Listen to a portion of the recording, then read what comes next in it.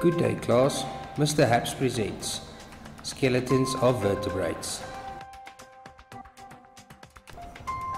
Although they might look scary, all vertebrates need a skeleton to survive. Skeletons have the following functions: support, protect, shape, and movement.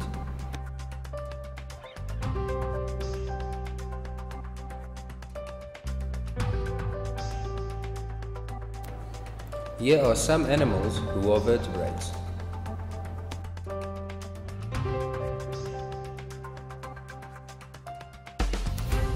Main parts of any vertebrate: the skull, the spine, and the ribs.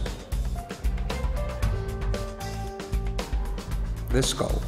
The main function of the skull is to protect the brain.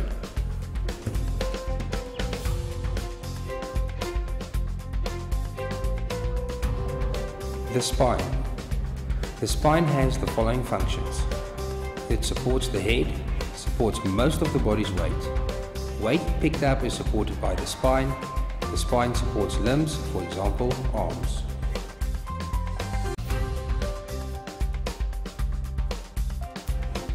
Ribs.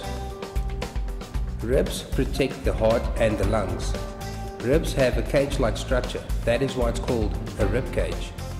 The bone in front of the rib cage is called the breastbone. The spine forms part of the back of the rib cage. Thanks for watching.